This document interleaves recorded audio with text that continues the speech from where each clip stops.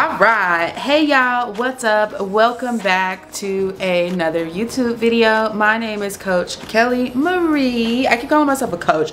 I decided the other day that I was going to stop calling myself a coach and I was going to start calling myself a teacher, because I'm definitely more of a teacher. I'm definitely the person who's going to help you acquire a new skill set. So we're going to go with teacher. But my name is Kelly Marie and I am here to share with you today some tips on what to do if you are struggling to get higher engagement on your post. Now, there are obviously some prerequisites to this. But if you're struggling to get engagement on your post and people are actually like liking your post or saving your post, and you can see that, but they're not necessarily like commenting or sharing, then this is going to be for you, okay? This is going to be for you.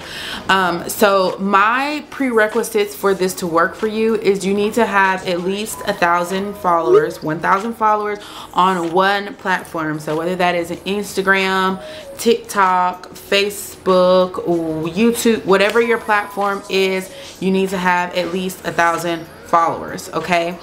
And you need to be posting consistently. When I say consistently, I don't mean a million times a day. I mean like one time a day for the last 3 weeks or 4 weeks is kind of where you want to be at. At least 1,000 followers is kind of where you want to be at to start utilizing the strategy that I am about to give you, okay?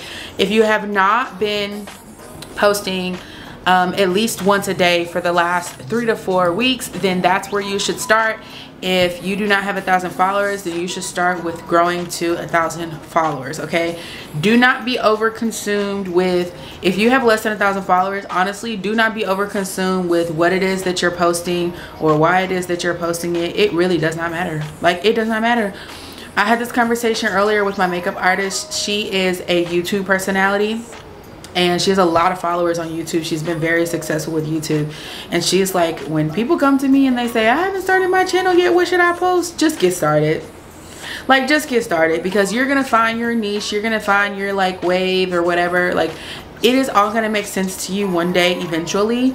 But if you've got less than 1,000 followers, you need to start with like growing to 1,000 followers, because you have to get into the rhythm of like being consistent in the first place. If you're trying to start being consistent and you're trying to like figure out what to post and learn all the systems and find a niche, like if you're trying to do all that at the same time, it is very overwhelming. And so it's not that we're saying like focus on growing your following because you have low followers and that's all that matters. We're saying just focus on growing your following because it's the easiest thing to do. Like, growing is the easiest thing to do. All those other decisions are like super hard to make.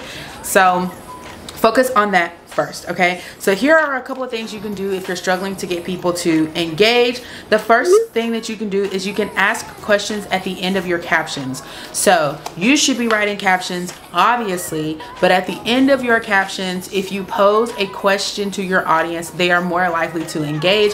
Why? Because they have a reason to engage. So think about any type of question that you can put at the end of your caption.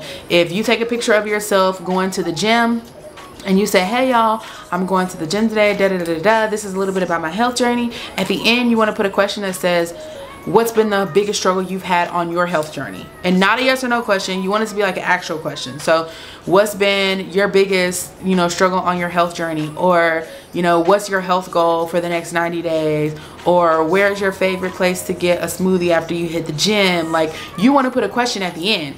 That's going to give people a reason to actually engage with you, and it's going to give people a reason to like actually comment on your post, because a lot of people are like, don't expect me to engage with your content and you have not given me a reason to do so. Like, what am I supposed to say? Oh, cute hair. Like, oh, nice makeup, love your makeup. Like, a lot of people say that on my post because sometimes I don't put questions at the end, so they don't really have anything to say, but they do like the content, so they'll find something to say. Most people will not find something to say. They'll just skip on to the next person, okay? So that's the first thing you can try, is putting a question at the end of your captions. The second thing you can try is offering engagement incentives. When someone says on their post, DM me the keyword to get access to such and such free class, or comment below to get access to my free webinar, sign up for my free webinar, that is an engagement incentive. You can also do it if you say, if this post gets to 10 likes, I'll drop, or if this post gets to 10 comments, I'll I'll drop such and such discount code, or if this post gets to 20 comments, we'll drop the collection a day early, or whatever it may be, right? So you can actually give engagement incentives, which starts teaching people to interact with your page. Now, you don't always want to do like a discount, but you can do like a limited time freebie, or you can do like videos. Like this is my 5th YouTube video that I've recorded today. If I wanted to take